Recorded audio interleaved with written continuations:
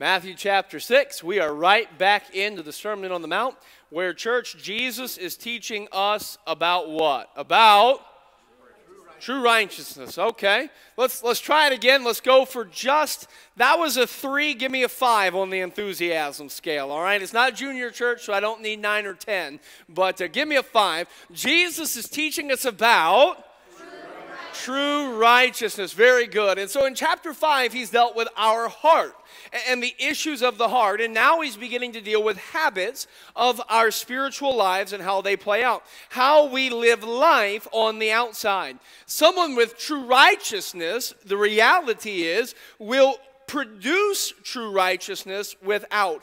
And as we began to look at Matthew chapter 6, Jesus began to talk first and foremost about alms, about helping those who are less fortunate than us in some area, about our heart of giving. Jesus is going to continue tonight by beginning to teach on prayer. Now, to understand the context a little bit, by and large, the Jewish people and the religion of Judaism had gotten prayer all wrong. It was something that they did that was formulated, something that they did that was ritualistic. It was designed for certain people, at certain places, at certain times. And so it was more of a pretense than a practical element of their religious life. Church, how many of us recognize tonight that prayer is not a pretense? That prayer is not just something that we do when we come to church. Prayer is not just something that we do so other people will in turn know that we are good Christians. No, prayer is not a pretense. Prayer is a privilege that grants you and I access to an all-knowing, all-powerful, always present, loving God. But how do we view prayer? Not just corporately, not just, well, when the preacher asks the question, this is the correct religious answer. No, let's examine our lives tonight. Let's examine the habits of our heart and of our hands. How do we view prayer? How do we use prayer?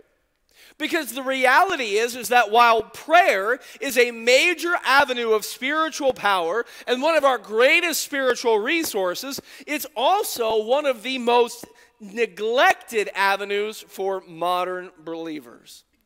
So for the next several weeks, we're going to be looking at Jesus' instruction here. And like the disciples of old, this is our heart, this is our desire that our Lord would teach us to pray.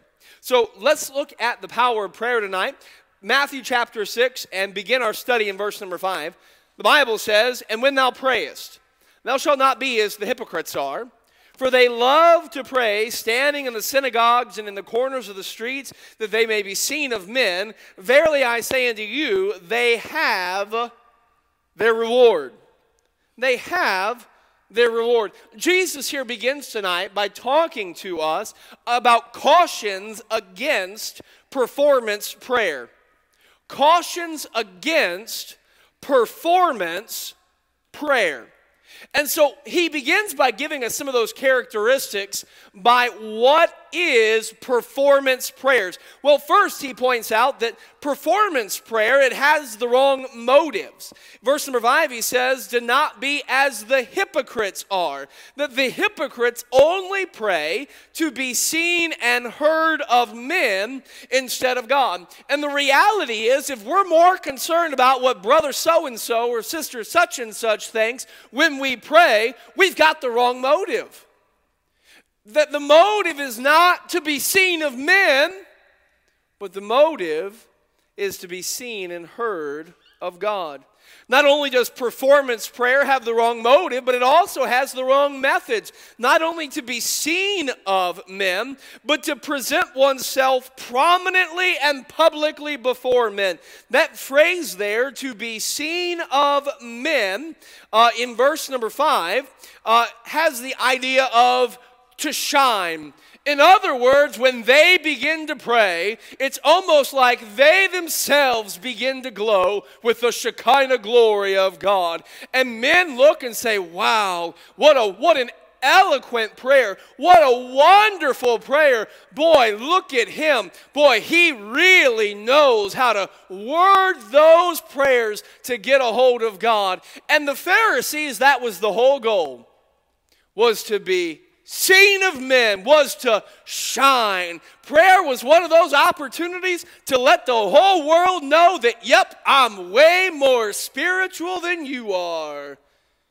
Jesus says, no. No. And he cautions against performance prayer. Because performance prayer ends in catastrophe. We've seen the characteristics of performance prayer, but Jesus also does show us the catastrophe that performance prayer brings. He says, verily I say unto you, they have their reward. That's the same setup that he gave us when talking about alms. In other words, the verbiage is that when you pray to be seen and heard of men, and you are seen and heard of men, you have your reward. It's like receipt for paid in full. You know what the catastrophe of performance prayer is? Is that it has a shallow reception, meaning that it is only seen and heard of men. It doesn't matter how spiritual other people think you are. It doesn't matter how eloquent other people think the prayer might be. If the whole point of you praying was, boy, I hope this sounded good, I hope this went okay, your prayer didn't get beyond the ceiling. Didn't get beyond the broadcast reach of the radio or the internet. It didn't go nowhere that really matters. Because when you do it to be seen of men, guess what? You are, congratulations, you're paid in full. And so performance prayer only receives a shallow reception. Performance prayer only receives a shallow reward. In other words, you're only going to get rewarded once. And I'm sorry, we've got a lot of wonderful people here and a lot of wonderful people watching by way of Facebook and listening by way of radio, but can't none of you answer my prayers the way I need God to answer prayers. I mean, some of you have magnificent resources, but you don't have the resources he does. And some of you have magnificent knowledge, but you don't have the knowledge that he does. And understand, church, whether we're praying in our family circle at night before we go to bed, or our family circle in the morning before we break for work and school, or whether we're praying in a group on a Wednesday night, or whether we're praying behind a pulpit, whether we've just been saved, whether we've been saved for 50 years, whether we're a deacon, a Sunday school teacher, a preacher, a bus worker, whatever, when we pray to be seen and heard of men, it has a shallow reception and a shallow reward. That is the catastrophe of performance prayer. So Jesus says, as we get into this, we need to understand this from the get-go. Prayer is not to be seen and heard of other people. Prayer is not to shine in front of others. Prayer is not for men, but to God and God alone. And so he begins by cautioning us against performance prayer. Verse number 6 then, look at the counsel that he gives us here. He says, but thou, when thou prayest, enter into thy closet, and when thou hast shut thy door, pray to thy Father which is in secret. And thy Father which seeth in secret shall reward thee openly. Jesus doesn't just warn us against and caution us against performance prayer. Jesus, afterwards, he gives us counsel for proper prayer. What is it about prayer that we need to understand in order to be able to pray correctly? Well, Jesus points out a couple of different things here. Number one, he points out the importance. You look at this passage over and over and over. Verse number 5, it says, and put that verse up there, David. Verse number 5, it says, and what's that next word, church? And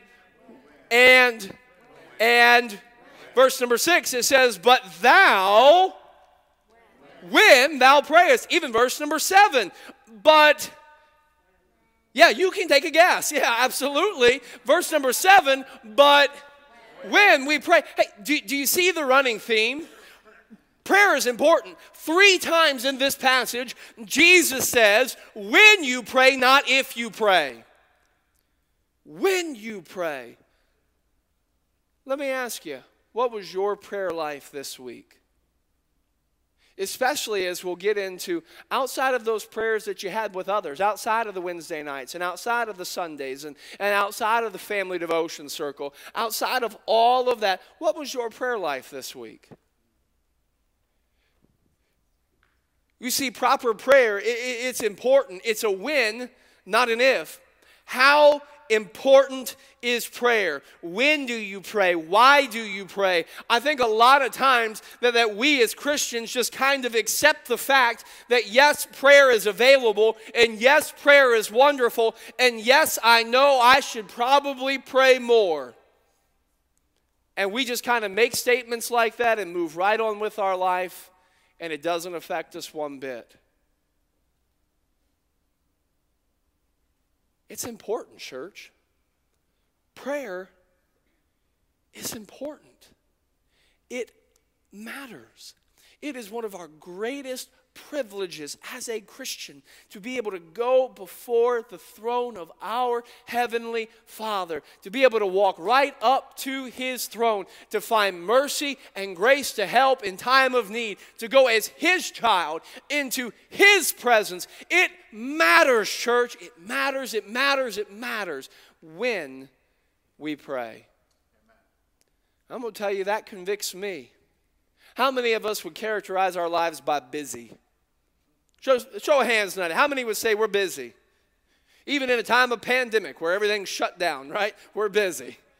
Why? Because busy is a word that just characterizes our society now. How many of us would say on a regular basis we're tired? Right, because again, tired is just one of those words that characterizes our society right now. Do you know what some of the greatest enemies of prayer are? Is busy and tired. Because when you pray, what in essence are you doing? You are quieting your heart, focusing your heart to go to your Heavenly Father. I'm going to tell you, the devil may be defeated, but he's no dummy. And the devil knows exactly what he needs to do to try to undermine the church from praying. The counsel for proper prayer, Jesus points out it is important. He also points out it's individual. In other words, it's private. He says, when thou prayest, enter into thy closet, and when thou hast shut the door, pray to thy Father which is in secret, and thy Father which seeth in secret shall reward thee open. It's individual. In other words, it's private. It's between you and God in secret. You and God in secret. It's personal. It's between you and God alone. Guess what? You don't need a priest to pray for you. You can go before the throne of God. Hey, breaking news. You have the exact same access to God as me. As Pastor Lewis. You have the exact same access to God as every other born-again believer. Hey, boys and girls, can I let you in on a little secret? You know the Lord Jesus Christ is your Savior. You have the exact same access to God that your mom and dad do. You do.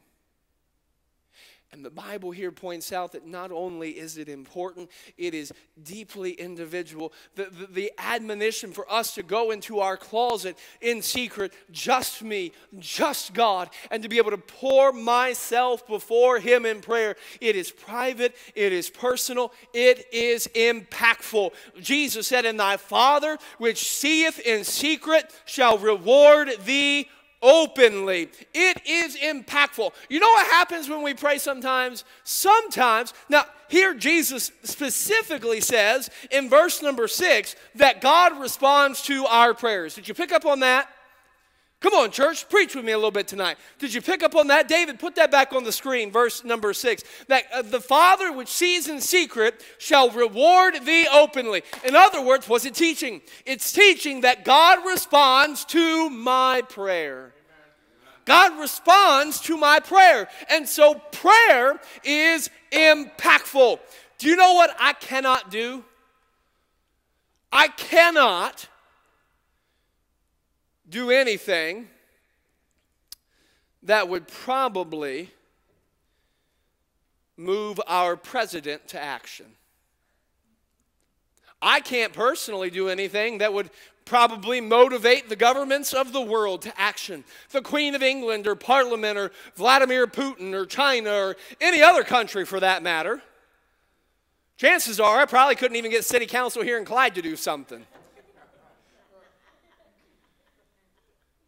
But to think that when I shut my door and I pray to my Father in secret, I may not be able to get city council here in Clyde to move, but I can get the Almighty, eternal King, the sovereign God, the creator of heaven and earth. I can get him to move on my behalf. It is impactful. You know what happens when we pray? Sometimes, and I'll say this and let me explain, sometimes God may change his plans. I want you to notice here, look at James chapter 5 with me. Beginning of verse number 16, it says, confess your faults one to another and pray for one another that you may be healed. We're going to pause here on verse 16 before we go forward. The effectual fervent prayer of a righteous man availeth much. And so the teaching here is that right prayer, proper prayer, accomplishes much work. In other words, it changes things. It changes things. And then it gives an example. Verse number 17, it says this. It says, Elias was a man subject to like passions as we. In other words, Elijah was just like me or you, and he prayed earnestly that it might not rain. So get it from the context. Does he have any instruction from God to pray this way? Do we see that biblically? No. Does he have any promise from God to pray this way? I don't see that biblically either. But the Bible says he prayed earnestly that it might not rain, and it rained not on the earth by the space of 3 years and 6 months. Verse number 18, the Bible says this, and he prayed again, and the heaven gave forth rain, and the earth brought forth her fruit. In other words, right prayer accomplishes much work. Prayer changes things. And the illustration given was Elijah praying that it might not rain. We don't necessarily explicitly see that delineated out as God's express plan, but the Bible says that God responded to Elijah's plan, to Elijah's prayer, and it rained not. Now, how does that fit in with what we talked about this morning? That God, in his sovereign government, that God is going to accomplish his will. Let me give you an illustration. In other words, say with me that one of my kids wanted to ask me to play. Maybe we were going to go shoot hoops, or maybe we were going to go play in the backyard, or maybe we were going to go for a walk or rollerblade or bike or something like that. But I had it in my heart that I was going to mow the lawn. That was my plan as sovereign ruler of the household. I'm going to mow my lawn. Now, if one of my children came and said, Daddy, I love you so much. Daddy, you're the best, Daddy. Daddy, can we such and such? You know, chances are I may rearrange my plans to accommodate the heart and desire of my child. Now, is the lawn still going to get mowed? If you know me, if I'm out there after dark rigging a headlight on that lawnmower, is that lawn going to get mowed? You better believe it. And so my plan will still get fulfilled, but you know what? One of my children asks, I just may respond to their request. And from an earthly viewpoint, rearrange my plans a little bit. Let me give you an example from the Bible, Hezekiah. You'll remember that the Lord had sent the prophet to tell Hezekiah, you go die.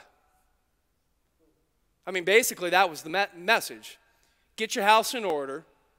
You go die. And those of you who know the biblical account, you'll know that Hezekiah didn't like that message, that Hezekiah didn't really accept that message, that Hezekiah, the Bible says, turned his face to the wall, and he began to pray. He began to pray that God might heal him, that God might prolong his life. And what happened? Before the prophet even left the building, God said, turn around. I got a change in message. And the Lord extended Hezekiah's life. Now, did Hezekiah ultimately die? Yeah, he did. But God responded to the prayer of Hezekiah. Understand how impactful prayer is. That the effectual, fervent prayer of a righteous man availeth much. That right prayer does much work. Prayer changes things. And sometimes, from that earthly perspective, God just might change his plans. But you know, the other thing that can happen is God just might change our hearts. I think of the Apostle Paul, and those of you who know the Apostle Paul in his life know that he suffered from a terrible affliction. The Bible says in 2 Corinthians chapter number 12, he begins to talk about how thrice he prayed God that this thorn in the flesh, that this affliction that he had might depart from him. That 3 times he begged of God that God might take it away. Verse number 9, the Bible says this. He says, "And he said unto me, My grace is sufficient for thee. My strength is made perfect in weakness." Hold on, notice the change of heart. Read it with me. He said, "Most gladly therefore I will rather glory in my infirmities, that the power of Christ may rest upon me." What happened? Did God change Paul's situation? No. But God changed Paul's heart. You see, proper prayer is impactful. Prayer changes things. Prayer changes things. Why do you think the devil doesn't want us to pray? Because prayer changes things. Why do you think the devil wants us to toil away at work and just work? Because he knows that prayer changes things. Why do you think the devil would rather have us worry and just sit around and worry and worry and worry and worry? Because he can keep us working, and if he can keep us worrying, and if he can keep us doing everything but praying, because he knows prayer changes things. Prayer changes things. And so Jesus here gives counsel for proper prayer, for us to recognize its importance, that it's individual, and that it is impactful. Jesus ends this instruction by giving us some conditions for powerful prayer. Verses 7 and 8 read like this. It says, "But when ye pray, use not vain repetitions as the heathen do, for they think they shall be heard for their much speaking. Be not ye therefore like unto them." Don't do that. "For your Father knoweth what things ye have need of before ye ask him." And so Jesus here gives us some final instructions. We can call them conditions for powerful prayer. He says here first that we need to refrain from vain repetition. That's a mouthful. Refrain from vain repetition. This is heathen. This is just babbling, mindless words. This is saying the same thing over and over and over, where it becomes habit, where it becomes rote, where it becomes just mindless babbling. That is heathen.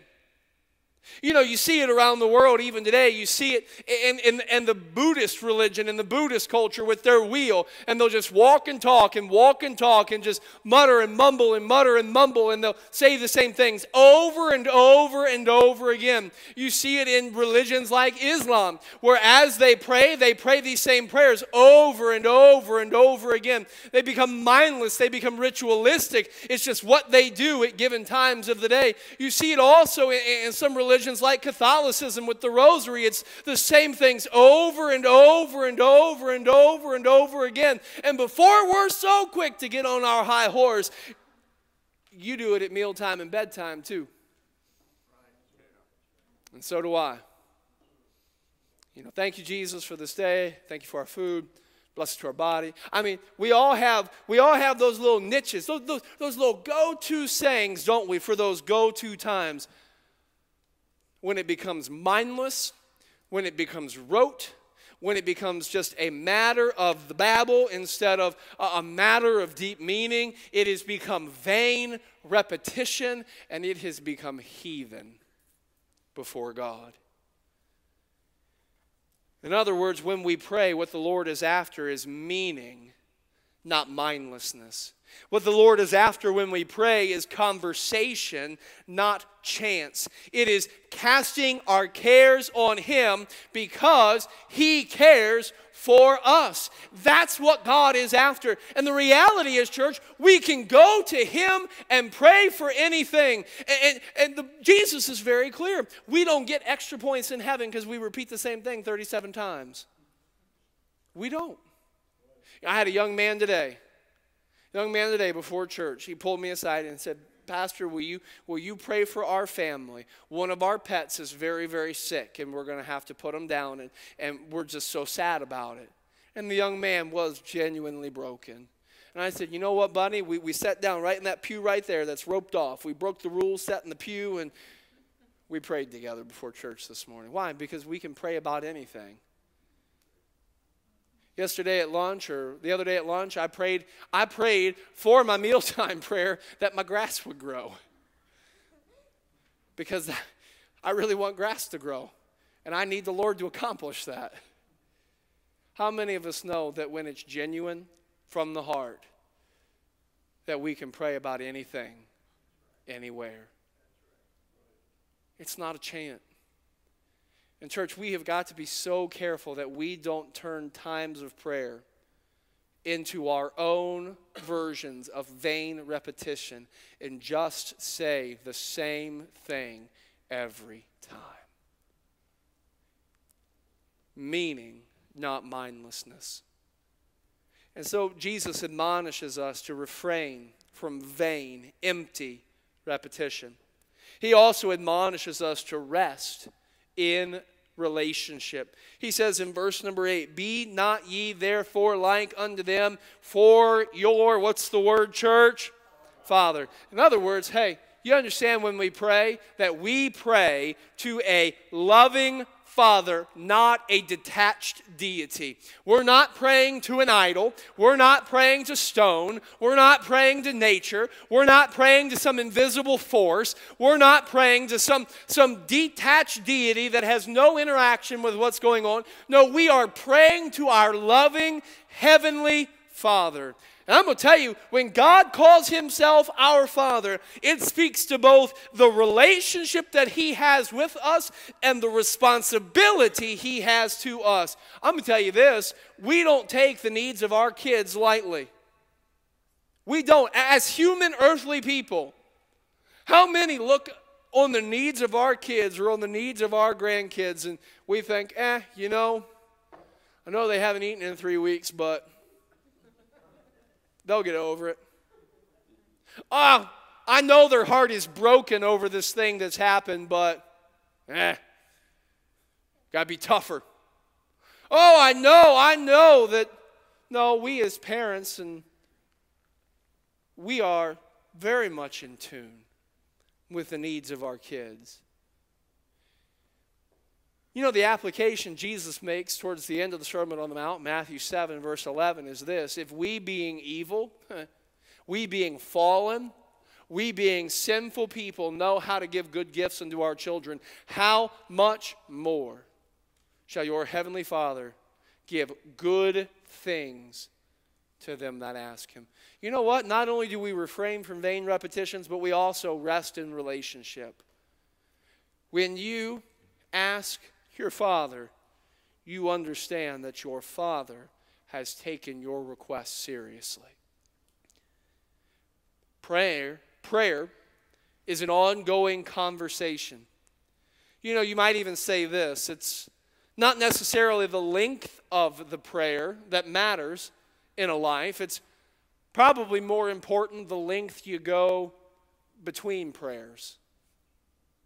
You think of it from a human standpoint, that conversation. If I talk to my kid for 30 minutes once a week, I'm going to know him a whole lot less than if I had talked to him for 5 minutes every day. Or I had talked to him for 5 minutes 3 times a day. It's not so much the length of the prayers. So sometimes we get, sweet hour of prayer, sweet hour of prayer. Sometimes we feel so guilty because some of us have never spent an entire hour in prayer. It's not so much the length of the prayer, it's perhaps the length between the prayer that matters more. So what the Apostle Paul meant when he told us in 1 Thessalonians chapter 5 to pray without ceasing. It wasn't that we need to have a never-ending, ongoing, conscious conversation with God. I mean, I sleep a good 6-8 hours a night, so, I mean, I kind of lose a third of my day right there. Paul's saying it's not that it's a never-ending kind of matter. No, but it's a constant, ongoing, moment by moment. It's not the length of, but the length between that really matters. And so Jesus admonishes us to refrain from vain repetition. He admonishes us to rest in relationship. And he admonishes us to rely on his resources. Because our Father knows what things we have need of before we ask him. You know, prayer is just as big as God is, and God can do anything. Amen? One of the verses we love to quote, Ephesians 3 and verse number 20, where it talks about a God who is able to do exceeding abundantly above all that we could ask or think, according to the power that worketh in us. Hey, we love to talk about a God who is exceeding and abundant above all that we could ask or think. Well, hey, if that's the God we know and love, little advice, don't get too disappointed if he doesn't do exactly what you want him to do. It just might mean that he desires to do exceeding above all that you could even ask or think him to do. Now, let's be honest. Most of us would be fine if God would just do what we say. I mean, right? What we say when we say it, I mean, everything would be okay. But no, that's not it. We rely on his resources. It's the reality that he is God and we are not. It is the reality that he is the one who is exceeding, abundant, above all that we could ask or think. And so when God doesn't do exactly what we want, hey, just let him be God and do what God does. With his resources, I promise you won't be disappointed. You know, church, I don't want to be personally, and I don't want to be professionally, and I don't want to be corporately hypocritical or heathen in my prayers. I want my prayers to impact heaven, so in turn, God will impact earth.